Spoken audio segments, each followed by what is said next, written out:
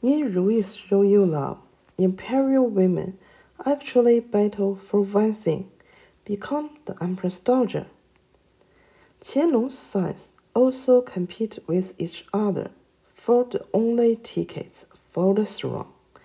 In this video, let's see why Qianlong's 15th son won the game. In ancient China, princes had no chance to inherit the throne. If the emperor died without son, but had surviving daughters, the new emperor will be chosen in close royal clan. So the princess doesn't have chance to show up in this video. Qianlong became the emperor in 1735. This year, he had 3 sons. The second son, Yonglian, was chosen as the crown prince. You may hear that Qianlong made this decision because he loved Yonglian's biological mother, the Empress Xiaoxian. I don't agree. In my opinion, Yonglian was chosen by the Emperor Yongzheng and the traditional inheritance rules. In ancient Chinese traditional inheritance rules, Dizi, who was born by wife, had absolute priority in inheriting the throne. If the empress didn't have son, the oldest Shuzi, who was born by concubine, had priority. In Qing dynasty, Dizi still had priority, but Shuzi must compete with each other. Age couldn't give any help to Shuzi. Yonglian was born in 1730 by Qianlong's wife. He was Dizi, so when he was born, both Yongzheng and Qianlong were extremely happy. Besides, Yongzheng already secretly chose Qianlong as the crown prince. So, Yongzheng personally gave this grandson a name, Yonglian.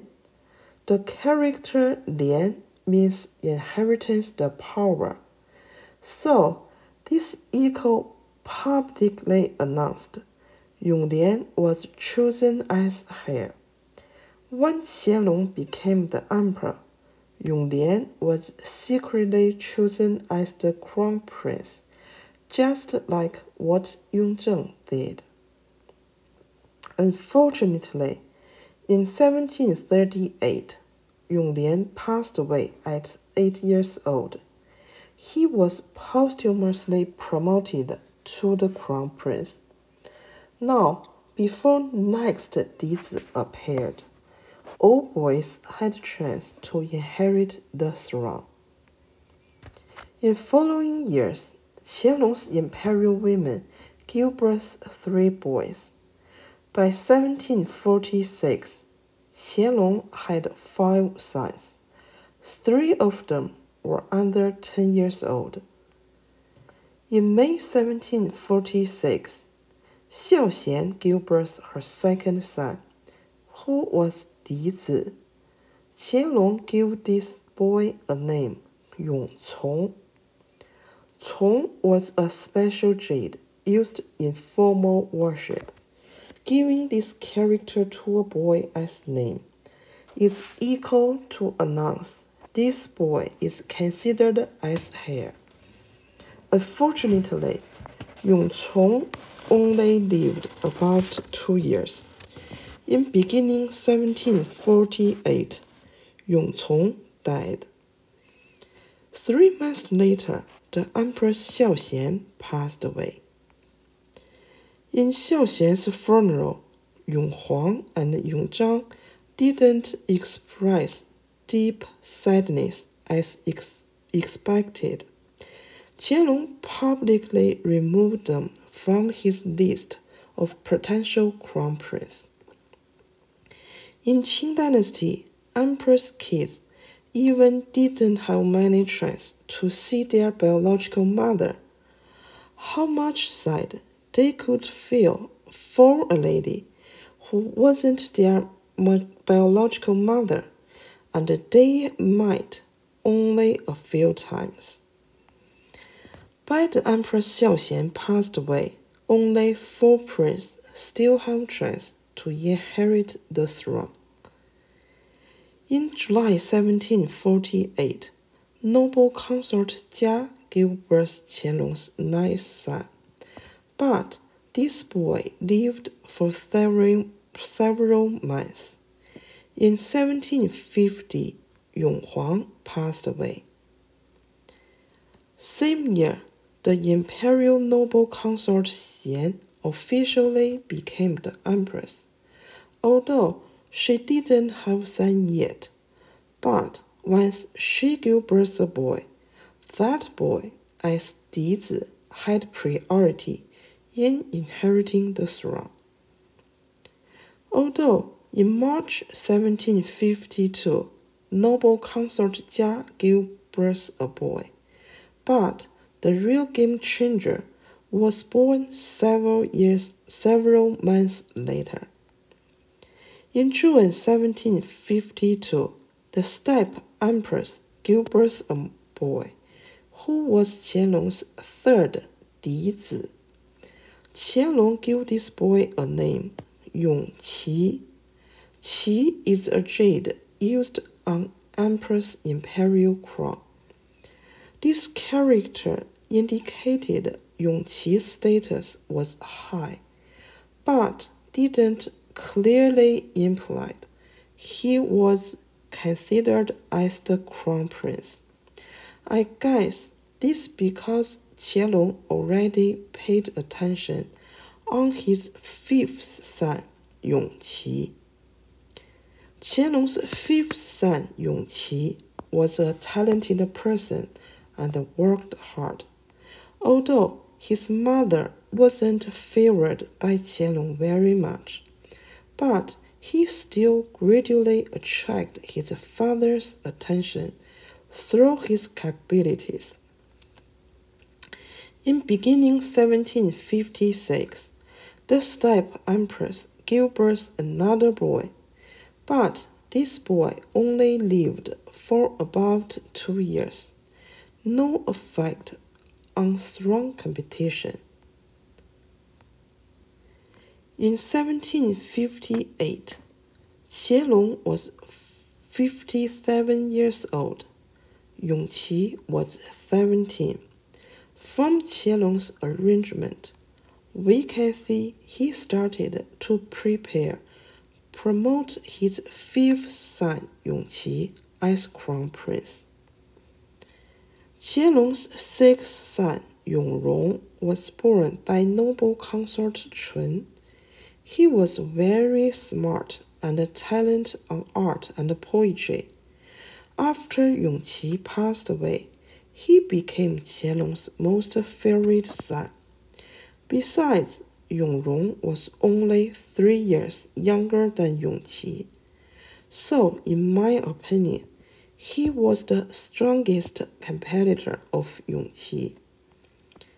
In ending 1758, Qianlong arranged Yongrong to visit Shen Junwang, the Prince Shen of the 2nd rank.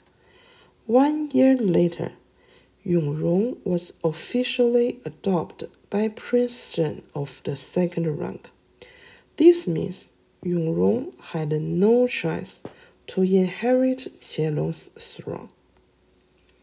In August 1760, Yongzhang passed away. Later, noble consort Ling gave birth to Qianlong's 5th son, Yongyan.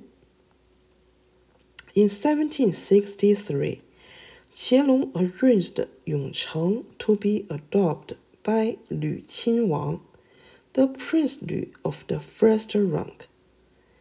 In 1765, Qianlong's steppe empress was demoted because she cut her hair, which caused Qianlong's 12th son, Yongqi, was hated by his father and had no chance became the emperor. So far, it seems no one could stop Yongqi became the next emperor. Well, we forgot that. In April 1766, Yongqi passed away because of born TB. 2 months later, noble consort Lin gave birth Qianlong's last son, Yonglin. In 1766, Qianlong was 55. Although he had 7 surviving sons, but only 4 of them were qualified to be considered as crown prince candidate.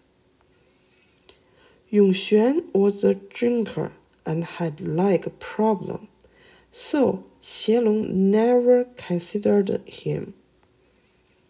Now we know Qianlong decided to choose Yongyan as crown prince happened in 1771. This year, Qianlong was 60 years old. Yongzheng passed away at 56. Kangxi passed away at 68. Now we know Qianlong can live 29 years longer. But in 1771, Qianlong didn't know.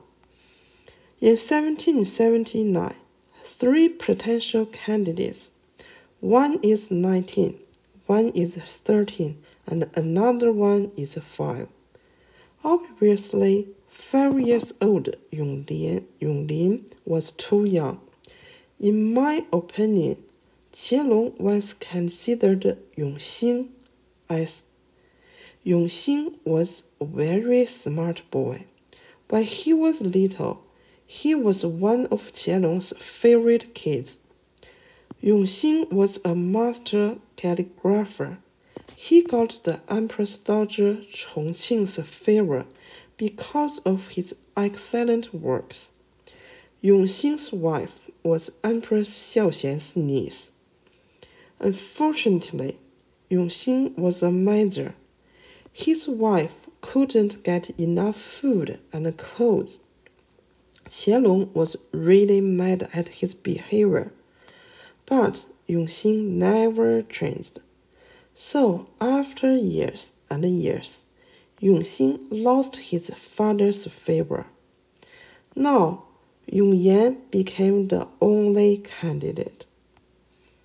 Because Qianlong lived much longer than expected, he had a chance to change his mind. But Yonglin was a horrible person. He didn't like study and liked to visit a brothel. So Qianlong hated very much. Eventually, Yongyan was the only qualified candidate.